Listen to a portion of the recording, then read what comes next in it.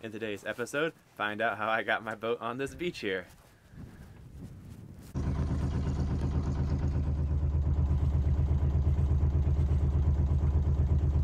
Alright, it's new morning. Today's the day we head to Mont Saint Michelle. We're on our way. No wind right now. The wind's supposed to start around 11, so we can motor for a couple hours. The tide is starting to turn over to our favor. It's exciting. I've never careened the boat before. A lot of people will careen the boat out of the water, you know, for like painting the hull or replacing through hulls real quick and stuff. I've never needed to do that, but it's good. It's a good skill. It's good to say I've done it before, I suppose, you know, if I ever need it. Kind of an overcast day we've got. So the wind's finally made an appearance, so I got the sails up. It's super light, but we're moving like 2.5 knots. We might still be coasting a little bit from the motor power though. A little bit overcast, but it's getting better. I think maybe the sun will come out, or at least clear. The fog clears up a little bit. Mont Saint Michelle should be somewhere up there. We could see it the other day, yesterday, so don't see it yet, but I will keep my eyes out. Sometimes I feel like I can see it, but can't really. No signal out here. I think I'm gonna trim this mustache off. Let's change it up a little bit. So the plan is to sail as far up onto this tidal plane here, and you can see the tides are going to be up to 28 feet, and each day they rise, which is a good kind of just in case we get stuck, we'll be able to get off later. And then we'll sail as far up onto the tidal plane as we can and let the boat dry out. You can see here it's about 22 feet above sea level, so that should be doable with the tides and our draft, and hopefully we can walk up to the castle. So we are coming up, the water changed colors, we're coming up on the tidal plane here. You can see St Michelle. Where'd it go? There it is. Yeah, I guess we just see how far we make it until we touch the bottom. That is the plan, really. We got a few more hours till high tide, so we might hit the bottom and then go a little further as the tide comes up.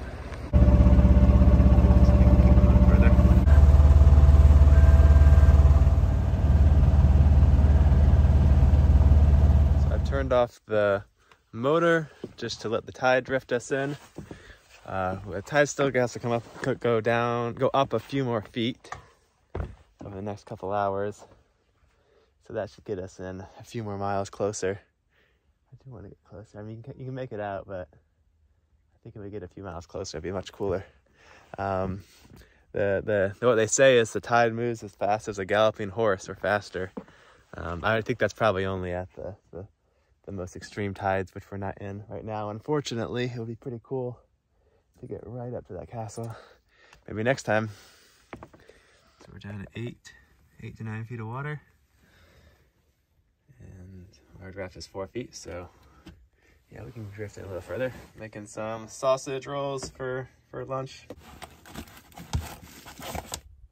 Can make it out pretty good with the binoculars. Yeah, the water is definitely not going all the way to the castle yet, and there's sandbars all around. Tidal waves. Oh yeah. Castle's coming into focus here. So I want to dry the boat out so it's tilted upslope, and I want it to lean over on its left side, the port side, because that's the side my bed is on, so that I'm not falling out of bed tonight. Oh, I feel like we touched the bottom. I hear the sand underneath us. I don't know why I'm so excited about this. It's stupid. Okay, the tide's probably going to lift us back up and carry us further, though. Oh, bump. There's another bump. Well, it feels pretty soft. I didn't really think about the bumping. How annoying that would be. I mean, it shouldn't last too long. I try to back us out, anchor, and then we'll go in a little further when the tide comes up. So I real quickly realized the error of my original plan A, which was to ride in with the tide, just let the tide kind of carry me. Well, that was stupid, because then I'm going to just be bouncing along the bottom, and it's super uncomfortable and jarring for the boat, you know? So then I dropped my anchor, let the tide lift me up, and then I motored just a little bit further out so we're not bouncing on the bottom now.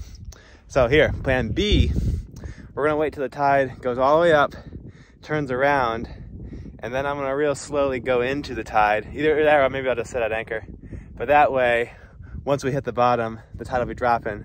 So it won't be like, it'll be a very short period, hopefully, of bouncing on the ground before we're completely, you know, on our side. So it should be like maybe an hour before we're resting on our side. And I think that'd be way better for the boat and me. But you know, it's all kind of a learning experience. You know, that's why it's fun to do this thing. You know, now when it's like good conditions and I don't really, it's not like there's a hole in the bottom I need to patch up, so I can kind of figure out the intricacies of these details, which are important to realize. Sun is coming out. Okay, I took a little nap. Now it's time to go through with the plan. I'm a little nervous. The wind has picked up a bit and we're rolling a little bit, but I think we're still in the acceptable range. It's gonna be a little bit nail biting when we get into the breaking waves, but I think we'll be okay. Coming up on it a little further. Feels good. Yes, we stopped. 3.8, that's our bottom right there. Now we stopped. Very good. Rudder just coming up and down. Kind of regretting it a little bit, but I'm dedicated, I'm committed now. I rigged up my whisker pole over there onto the bottom. That's to kind of help take the load off of the rudder. I think it seems to be helping a lot, actually.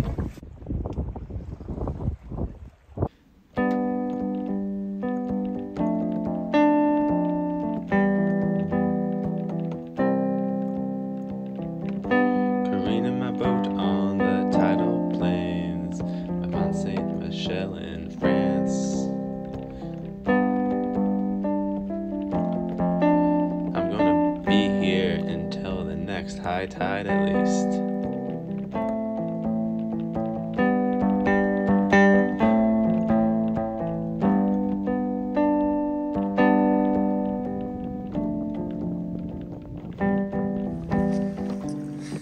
Pickled herring.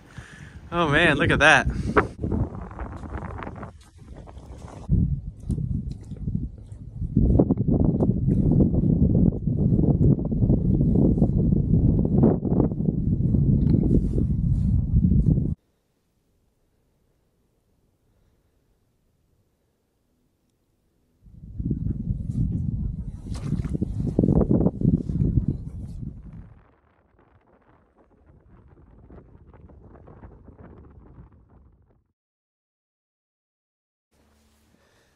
So that's a view I'm not used to seeing of my boat.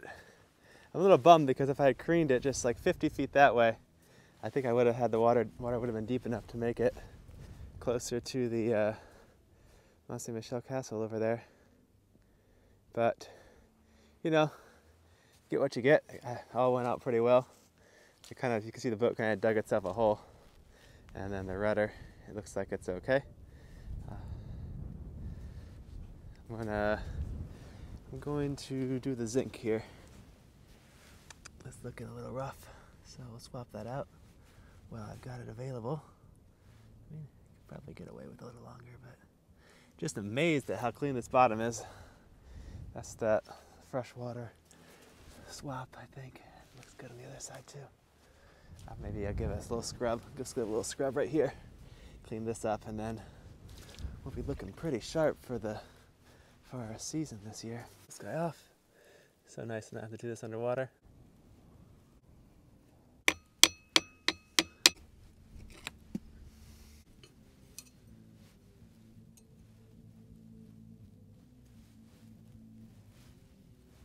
And put that on there, and then I also put a little bit of a Loctite just to be sure.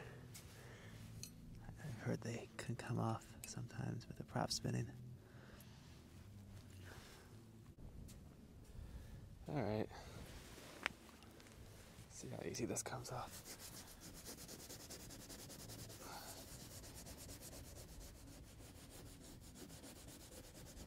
That's probably worth doing.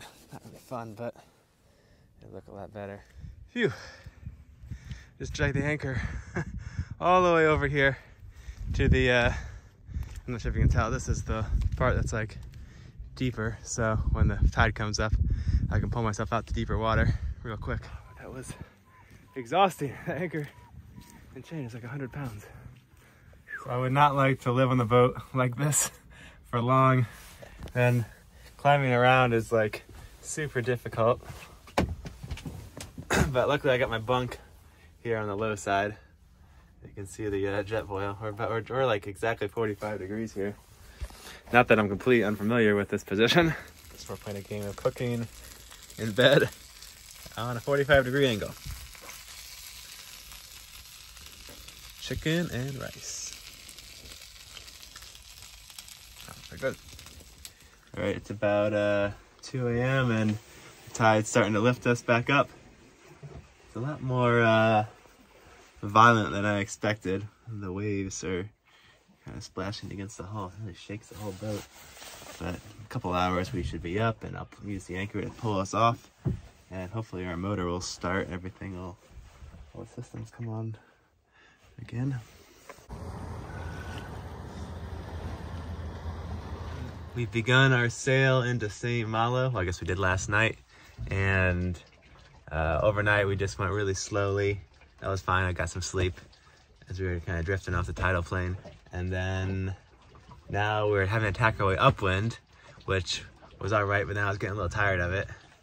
And then the wind shifted when it started raining, and just shifted just so perfectly that we only have to do one tack instead of like 10 or 5 that we would have had to do before. So I'm really happy about that, even though it's raining.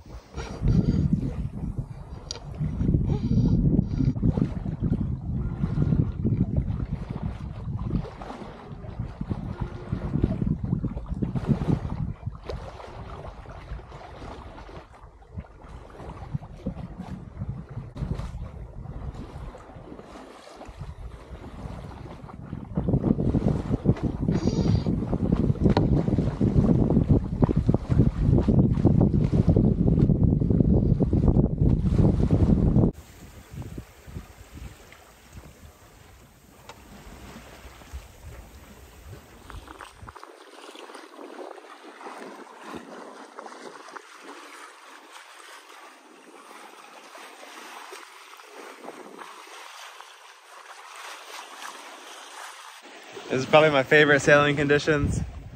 We got about 7 to 8 knots of wind and just flat water, cruising along at 4 knots. Very happy.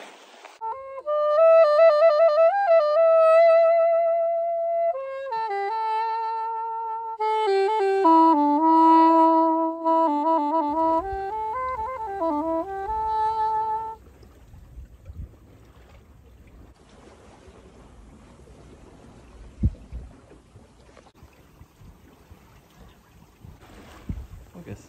Okay.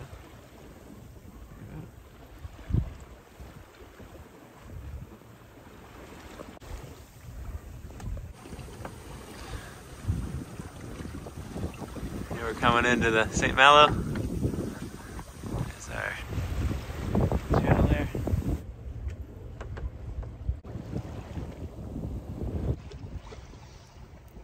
St Mailo Port de Savans Marina. This is sailing yacht Pickled Herring, Channel 9. Let's see if they answer. It's Sunday, so I don't know.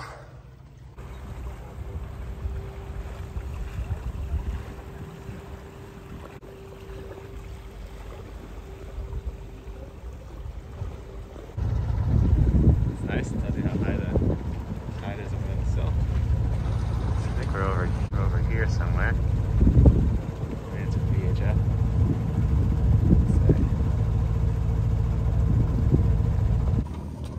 There we are. All right. It's a very long walk up the marina ramp with the tides here.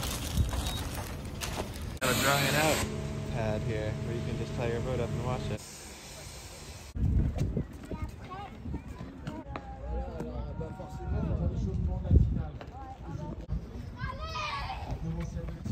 Now I'm off to find the immigrations and customs office so I can check back into the Schengen zone and get my passport stamped. So we're at the ferry terminal. Apparently it's one of these buildings. Got my stamp. That was pretty easy, just in time. The police did it here.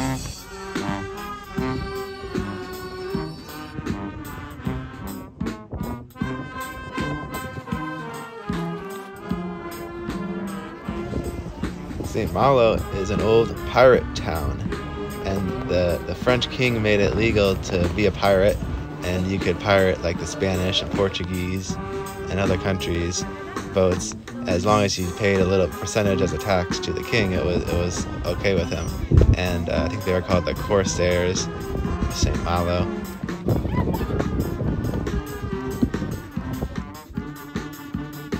They have a recreation of one of the famous pirates' ships. It's that yellow one right there. They had to rebuild the whole town after the war, but it was really impressive to walk around in the walled city there.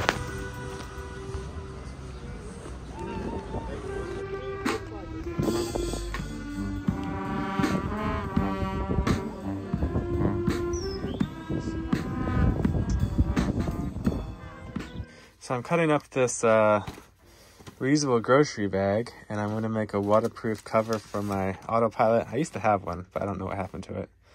So I'm just going to use the Speedy Stitcher and stitch along the bottom so it'll just be like a tube that can fit over it. So there's my seam. That Speedy Stitcher does such a good job being fast.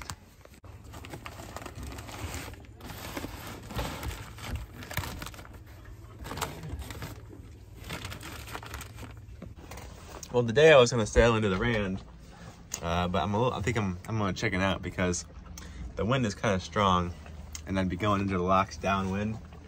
I just I feel like it's just going to make a mess of it because you got to pull into the locks and then the stop.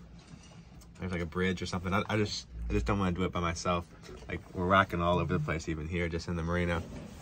So we'll just spend the night here, and then I'll continue sailing along the coast tomorrow. Thanks for watching. I hope you'll tune in next time when I sail to the west coast of France in preparation for my Big Bay of Biscay crossing. A massive thanks to all the patrons and contributors to the channel who help make these videos possible. If you're interested in contributing to the channel, there's links in the description that show how you can either make a one-time donation through PayPal or Venmo, or join the Patreon team, which gets you access to the videos a few days early. Sometimes I'll even do like 2 or 3 videos and post them out before I go on back out to sea. So if you're into binging on the sailing videos, that could be a good option. But if you can't, then no worries at all. Just happy that you enjoyed the video enough to stick around to the end. I'll see you guys next time.